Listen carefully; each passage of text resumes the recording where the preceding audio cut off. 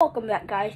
That other one I kind of did it wrong. So on my dad's tie.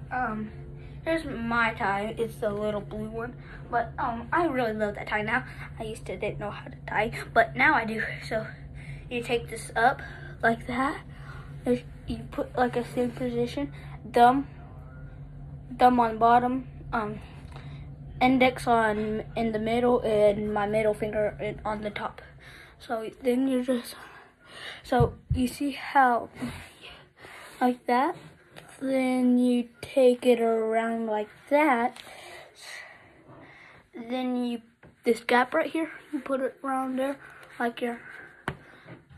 then this thing right here, you're gonna